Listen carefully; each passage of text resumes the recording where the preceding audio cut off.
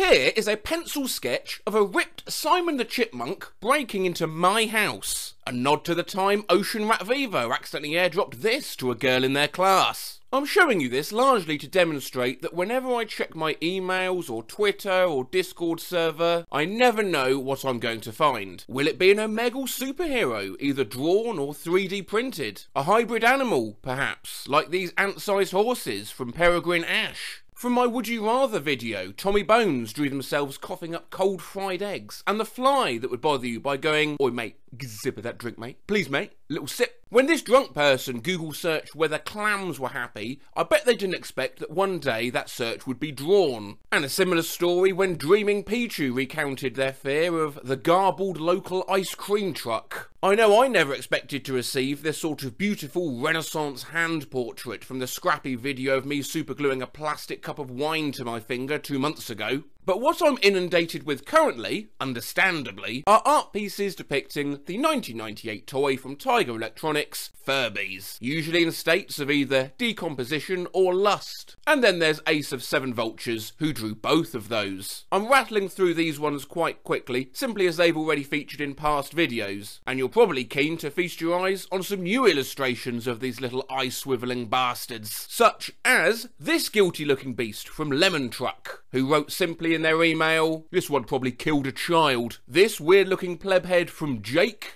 And this intensely psychedelic Furby experience from Justin. Art of Grank even made one in Minecraft. What I particularly enjoyed seeing across your drawings was the duality of these monsters. How a poor unsuspecting soul might think that they're quite cute, until turned on. Some of you drew Furbies which looked suspiciously adorable, such as this Kirby Furby from Keyboard Drawers, and this from Shimoka, a right lovable scamp, if you gloss over the fact that obviously in the background it's just started a huge fire. But of course we know beneath that fluffy exterior beats the battery-powered heart of a lunatic. One that watches you while you're sleeping and screams when you're awake. This was very well demonstrated by this incredible comic from Ethan, where our protagonist is awoken by a mysterious only to find it's not a chuckling house invader, but much, much worse. I got Furbies with slithering tongues, many-faced Hydra-style Furby creatures, and this from Nuclear Duck 13, whose Furby reminded me of that frilled dinosaur that spits goo in Jurassic Park 1.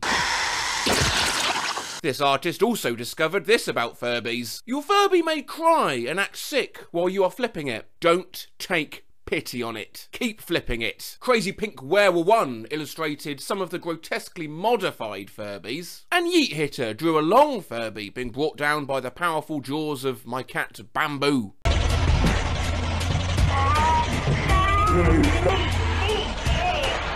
For I think the first time in one of these artwork videos I found that I too had been illustrated, which was very kind of you all.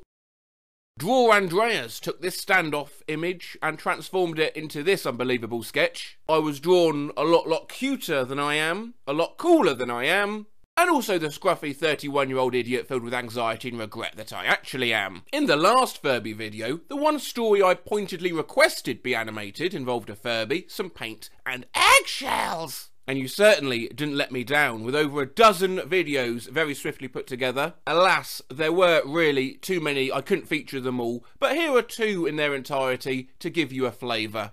Furby, I put it in paint because I didn't like the colour purple, and now all it does is scream, eggshells, eggshells, eggshells!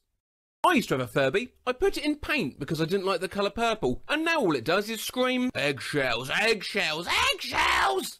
However, I did of course watch them all and loved them all. They're all great. You can watch them too. Just search the words Furby and eggshells on YouTube. And if you're super keen to animate something else, then I think this story, which was emailed to me by a David, would work wonderfully well. I had a Furby back in 2012, and one day I left it outside and it started raining. I forgot I had it out there for a few days, and I was walking around my backyard and I found it. I went to turn it on and it had a distorted ho-ho-ho voice, and after it was done talking, water leaked out of its eyes. It was so terrifying that I picked up a hammer and beat the crap out of it, only realising that there was spiders hiding in it. I'm still terrified to this day. As ever, anything you make, you can either put them straight to YouTube, tweet me, email me, or share it on my new Discord server, born out of my subreddit. I introduced this Discord server earlier in the week, and it was sheer fucking chaos. But the rules have since been tightened, and it is now a very nice place to be indeed. Do check it out. I want to see a drawing or animation of a weeping Furby bleeding spiders. Please do not let me down. Thanks!